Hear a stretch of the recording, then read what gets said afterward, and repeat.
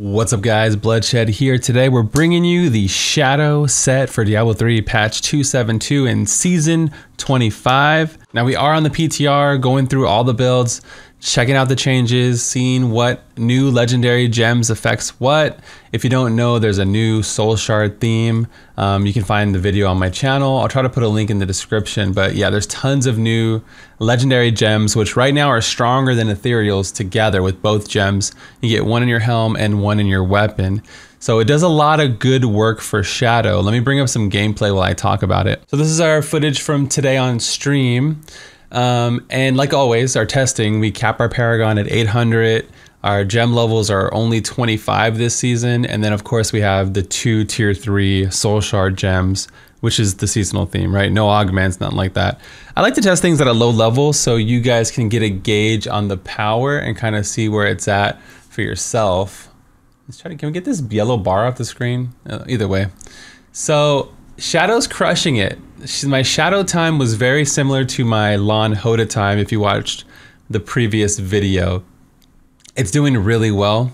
And the reason why we're even covering it today is because it did get a buff. In addition to getting the 2 new legendary gems for the season, it gets a buff. So the 6-piece bonus still gives you 75k damage on the first enemy you hit, but now you get 25,000 to subsequential enemies. So it's a nice little mini area damage build now. It helps tremendously for wave clear. So what I'm gonna do in the video is show you my favorite version of the Shadow build, show you what legendary gems I decided to go with. But do remember it's the PTR, so things can change. You know, the PTR, the gems could get buffed or nerfed, or they can add new gems, they can revamp gems completely. So definitely check the website, bloodshed.com, as the latest and greatest version of the build. I'm gonna update my website like I always do every single season with tier lists, leveling guides, all that stuff to get you guys well equipped for the upcoming season. Also, these videos do take time to make, so if you could leave a like or maybe even comment on the video, I would appreciate it greatly.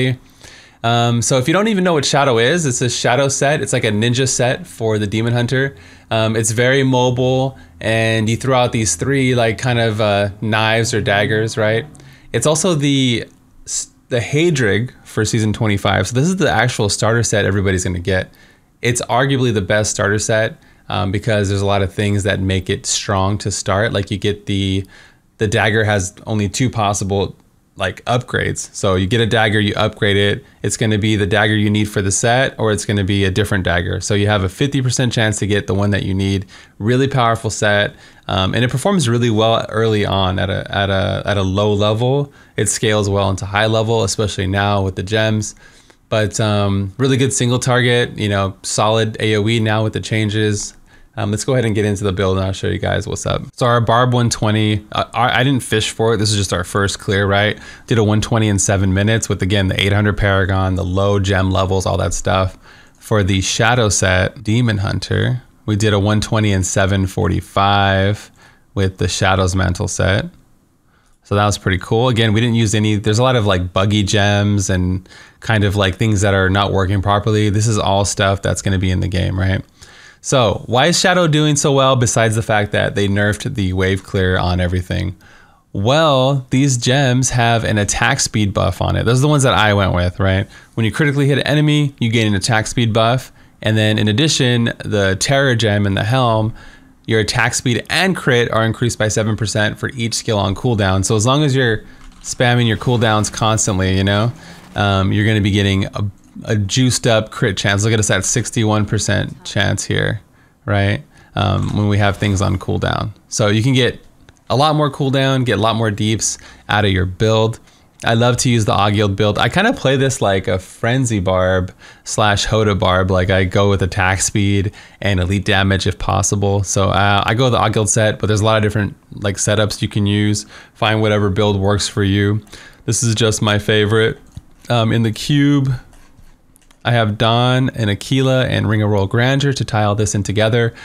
So I still play it like an Elite Hunter build, but now I just get to kill density way easier than before. If you don't know about the Pain Gem, you get the attack speed boost. It reduces your crit by 15, but you get extra damage against incapacitated enemies, so that's really good. I just kind of stun them, and I'm assuming stun works with it. It seems to work really well. So rattling roll is going to stun them for 1.5 seconds, and then I DPS them. I try to do that on COE cycle, for instance. I'm using the cold build. So right before cold, as I'm DPSing, I'm going to tumble through them and then DPS them right up close. So they're getting hit by all 3 daggers. That's pretty much the main DPS combo, right? You can back up even if you're in trouble.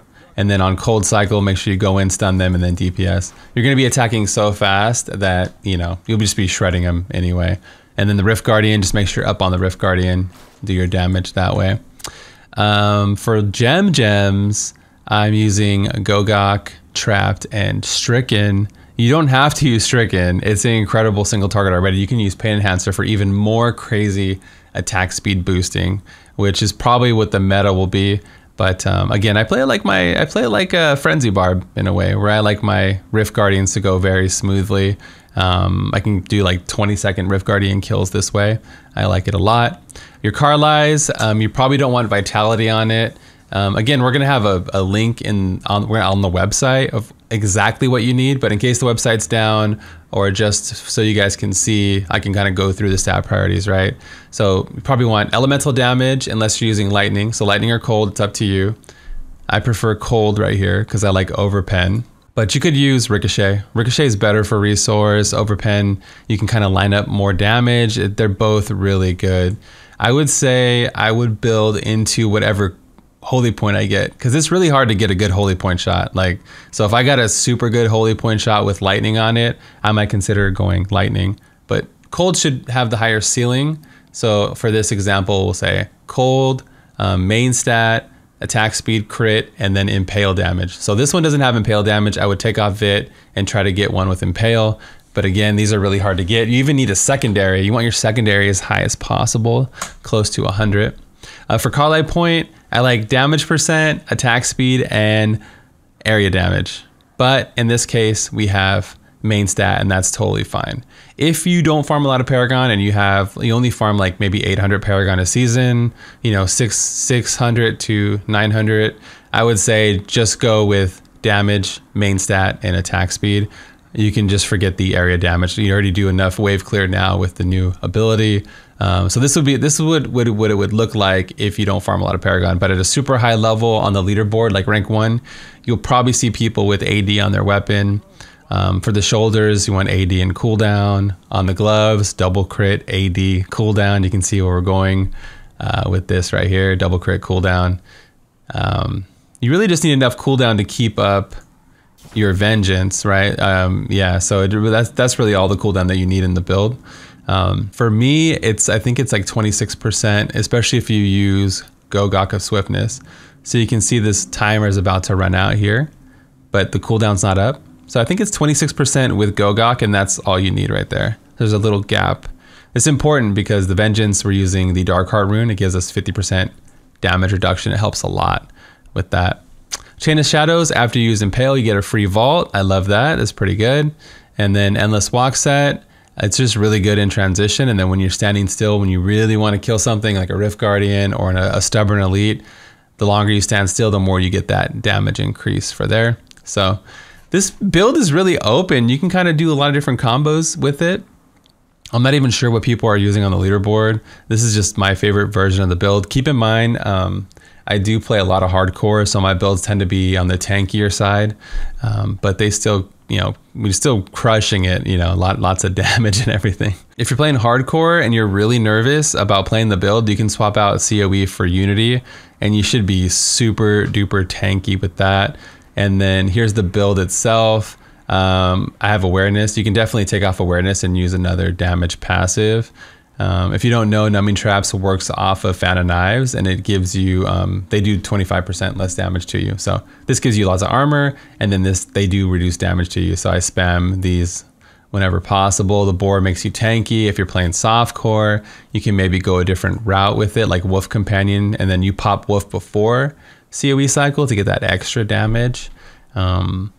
Dark Heart, you probably want to go Dark Heart. If you're running speeds, you're probably going to run out of resource, right? If you're doing like low level speeds or 90s or even 100s, sometimes you're one tapping because the build's so strong. You can go to Seethe and you get Hatred.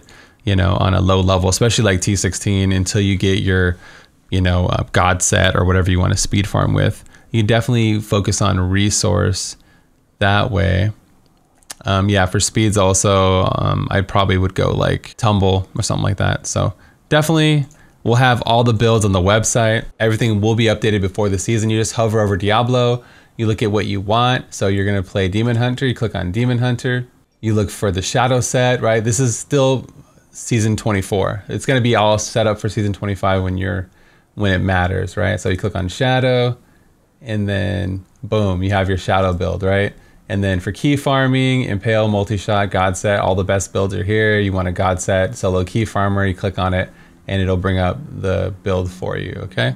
So thanks again, thanks for watching. I hope you enjoyed these kind of PTR preview builds. I wanna give you guys some gameplay, give you guys a build, and then let you know how it's progressing on the PTR. Not everybody has the time to spend and grind it all out on the PTR and test things at a low level, test things without bug gems. This is Bloodshed. I'm out of here. Peace.